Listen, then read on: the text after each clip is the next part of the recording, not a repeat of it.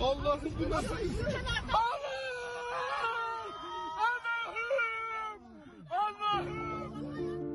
In the early hours of February the 6th, 2023, Turkey was hit with a huge tragedy.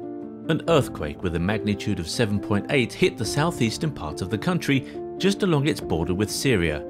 This earthquake was so large that the seismic waves were felt in neighbouring countries, and sensors picked up these waves in places as far as the UK. And then another large quake with a magnitude of 7.5 then later hit the central part of Turkey on the same day. These earthquakes have caused many buildings to collapse and have also reportedly caused damage to gas pipelines, which have in turn led to fires. There has been loss of lives, missing people, limited aid, powerful fault lines and aftershocks. Now, how has this affected the world of football?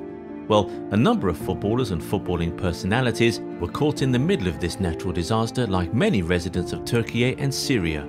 Former Ghana international and Chelsea winger Christian Atsu, who plays for Turkish club Hatayspor, reportedly went missing immediately after the quake.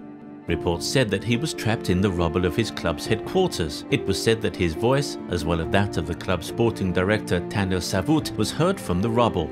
As soon as the news about Atsu broke, the Ghanaian FA, as well as his former clubs Chelsea and Newcastle, showed their support to the 31-year-old via statements on their Twitter accounts. Since he went missing, there have been conflicting rumours about Atsu's well-being. Some reports initially said that he'd been found, but his agent debunked those claims and said that his client had still not been located. 2 days after he went missing, there still was no definitive report about Atsu's well-being or whereabouts.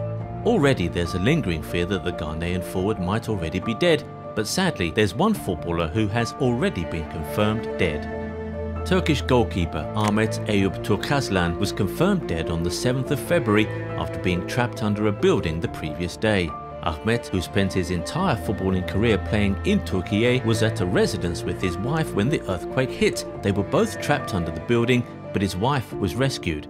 She came out to ask for help on social media, saying that there were no excavators or cranes available at the location. On the 7th of February, Ahmet's body was recovered from the rubble.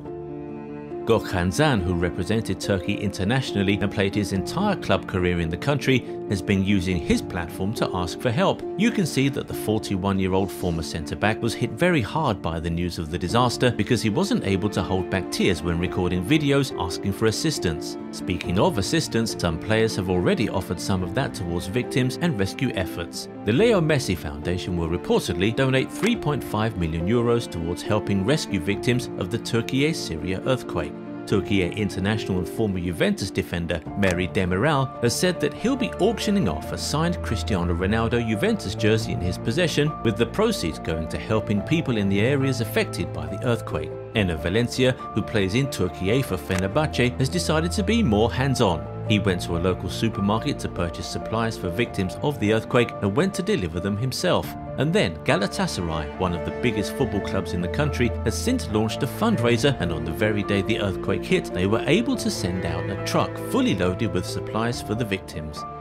We'll continue to stay in touch with the latest news coming in from Turkey, and rest assured we'll bring you updates as soon as they happen. We at Goal 90 want to use this opportunity to send our thoughts and best wishes to all the victims and those who have loved ones currently trapped in the rubble. Our prayers are with all of Turkey and Syria, and we hope to get only good news from here on. If you're watching this, please say a prayer for Turkey and Syria.